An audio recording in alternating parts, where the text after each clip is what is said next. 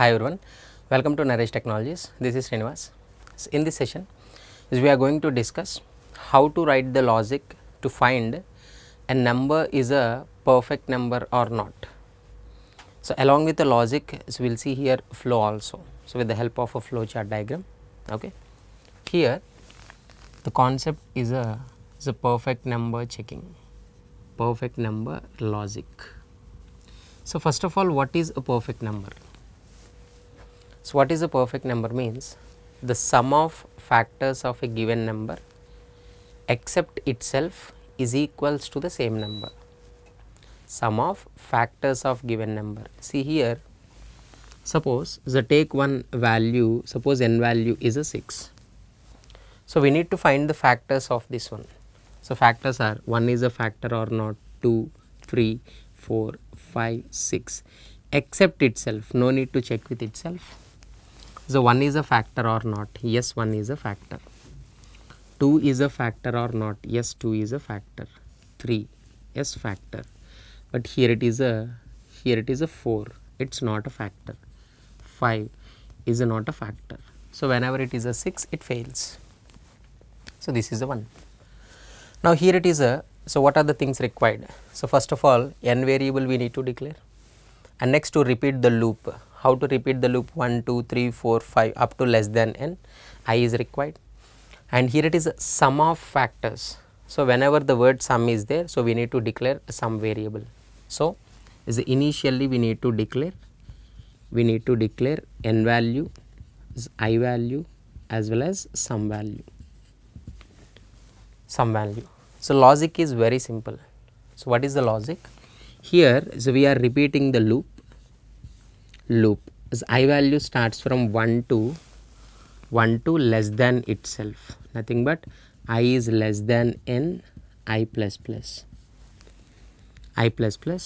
Every time we are checking if n is divisible by 1 or not. If it is divisible, then please add 1 to the sum value, and 2 is divisible or not, nothing but I is divisible or not. If n is divisible by I, how can we say that? If remainder equals to 0, just to the sum we are adding the I value, sum is equals to sum plus I. This is the logic. If it is a factor, add, right. Here it is less than n means what? Suppose in this example up to 5 it will repeat. So, 1, 2, 3 factors. So, 1, 2, 3 will be added to sum. So, finally if sum value equals to n value, see 1 plus 2 plus 3, his value is a 6, n value is also 6.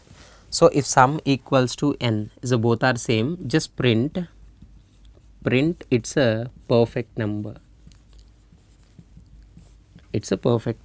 else print it's not a perfect number,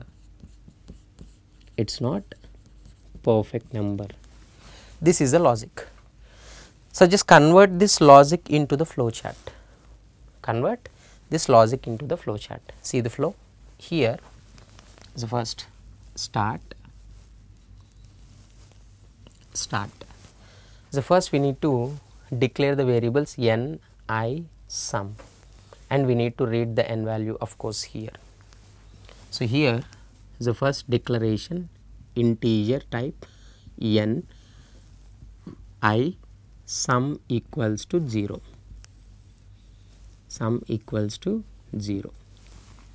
and here we are reading the n value, read n value.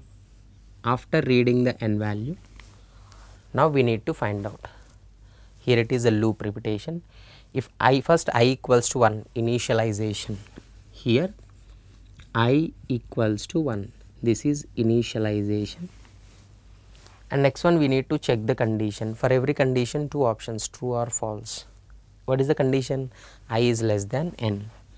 This is the condition, If I is less than n, if it is a true, so what we have to do, we will see. Suppose if condition has failed, if this condition has failed, for loop will be terminated, come out, and here it is if else execute. if sum is equals to n, print perfect, else print not perfect. Nothing but if for loop condition has failed is a false, then it will go and check if condition, it's a final condition to print the output value. If some value equals to n, if this condition is a true, and here it is, we need to print it's a perfect number. And if this condition has failed, false, and here we need to print it's not a perfect number. Only one will print, either perfect or not perfect, and here it terminates the flow. It will end.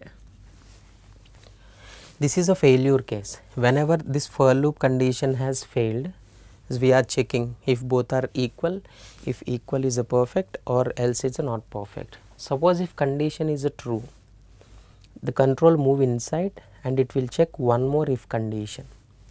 So if this condition is a true, it will check one more if condition. What is that if condition? N mod I equals to 0. N mod I equals to 0. This is if condition. If condition is a true, sum is equals to sum plus I. If condition is a true,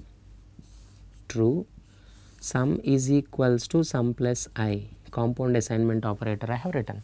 So directly sum plus is equals to I. After that, it will increase that I plus plus. So here it will increase I plus plus. So modify. After modify, again it will check the condition. Here it will go and check the condition again. Sir, suppose if this condition, inner condition is a true, it will add sum is equals to sum plus I and then it will increase, okay. Suppose if this condition has failed, without executing this statement will skip and directly I plus plus executes. So here directly I plus plus executes if this condition false. So this is the flow, okay. This is outer for loop condition, this is inner if condition, and this if condition is here. So total 3 conditions are there, 1, 2, 3. So this is one for loop and this is if block inside the for loop and this is if block outside to for loop.